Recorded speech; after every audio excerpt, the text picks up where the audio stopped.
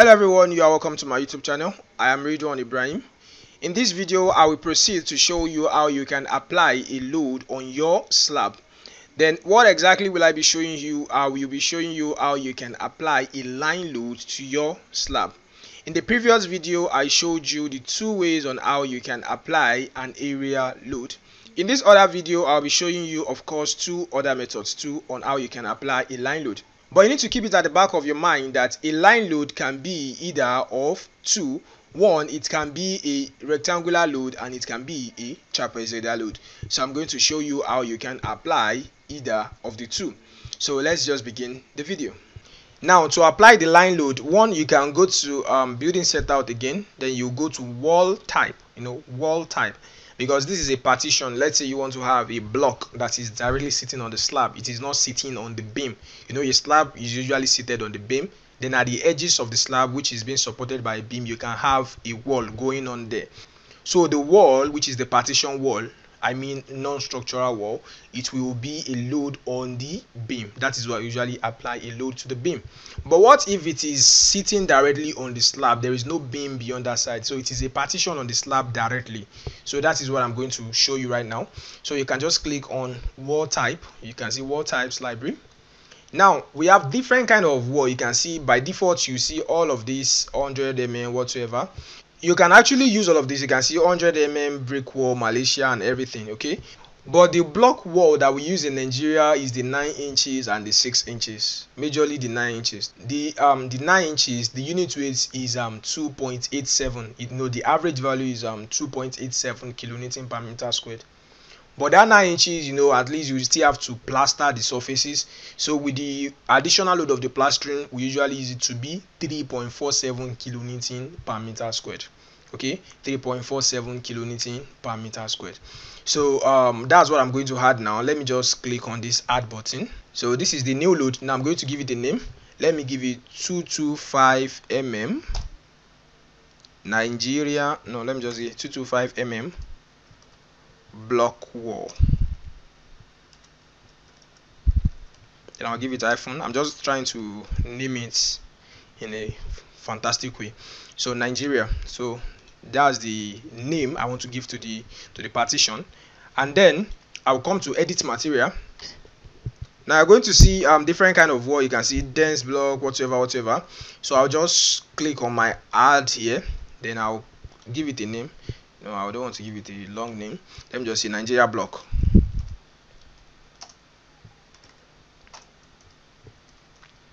Okay, now you are going to add the unit weight, but be very careful. The unit weight you have to add here is in kilonewton per meter cube, not kilonewton per meter squared. Okay, so let me just do a little bit of calculation.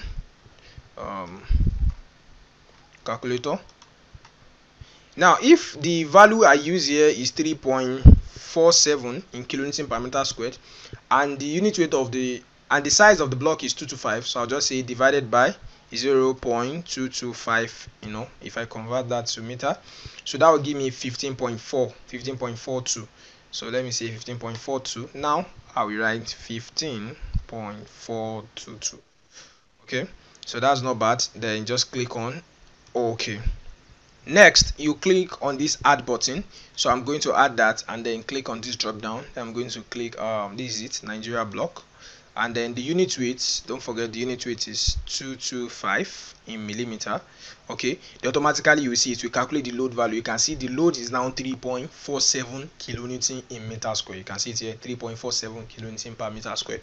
So this is the value I want to apply. Just click on OK. So all I've just done right now is to create the load. Okay, I've just created the load. Now I have to apply the load. So you come to slab load here. Okay, now you should know we are working with a line load. Okay, so click on the line load. Now you click on this drop down to look for it. So click on the drop down, and where is it? This is it, 225 mm block wall, Nigeria. So when you click on that, automatically the value of the load will come down. You can see the value is now here, 3.47. okay, 3.47. However, you still have to apply something else. A wall will be a wall. A wall will usually have a height, so you have to assign the value of the load in meter. You see, in meter. So let's say the load is 1.5 meter tall. okay, or let's say 1.2 meter tall, is a short wall. So if that is done, you just apply your load. Let's say it's between here and here, but you can hold your control so that you can have a straight line. Okay, so just drop it here. Now you can see the load has been applied. Okay, so let's add another one here. Let's say it's it's a complicated load, something like this. So hold your control so that it can be straight. Then start another one here. Okay, but you might be wondering if you can actually control the length. Of course you can control the length. Let's say you want to start from here, so start from here. Okay, you can just press F2. Let's say the length is 2.5. You can just enter 2.5 on your keyboard, click on enter. Then you will now have to, you can hold your control so that it can be straight. Okay, then just left click.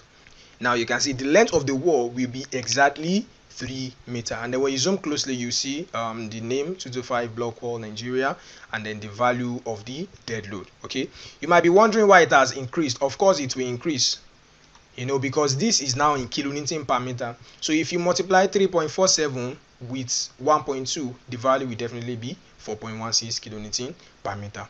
Okay, so that is the first way you can apply a line load. Okay, so let's see that in 3D. Let's see the effect. Okay, so in 3D, okay, that should be in story 1. So if you see it in story 1, you can see the one that I applied. This is the first one that I applied, like a box. You can see it here. So that's the load, and then you can see this one is just a single load. There's nothing connected to it, but this one is connected. It's like like a box. Now I'm going to show you the second method for applying your load. So what you are going to do is, instead of defining the load, you just go to slab load directly. Go to slab load. Okay, and then you go to your line load here. Okay, then you are not going to enter any value, you are just going to insert your value here. The value of the load, let's say I think the last one we applied now is 4.7 something. Let me just say 4.6. okay, all right. So now if you want the load to be a UDL, you are going to apply the same value at start with the same value you have at the end. But if it will be different, all you just need to do is apply, let's say 6 here. So automatically the load will be lower at this start and then higher and at the other side. So that is a trapezoidal load. Okay, so you can apply a trapezoidal load, you can apply a rectangular load. It is still a line load. Okay, so that is very perfect. You can see now here I don't need to define the height of the wall. I will just apply the exact value I am aiming to achieve. Okay, so when you do that, you can just come here to apply it here. So let me just hold my control so that I can have a straight line. Then you apply the load. Then you can see the load has been applied. So you can see the load. Okay, so that's very perfect. Let me add another one. Yeah, so you can see it is still the same thing that will be achieved. You can see G is equal to 4.6. That is what I've applied. Okay, so it is 4.6 at the start and then 6 at the end. Okay, so let me add another one that is equal, let's say 4.6. So here we are expecting a rectangular load, not a trapezoidal load. So I'll start from here, hold my control, then I'll drop it here. So you can see now that is very perfect. So the load has been applied. Let's see how it looks like in 3D. In 3D you can see what you are seeing.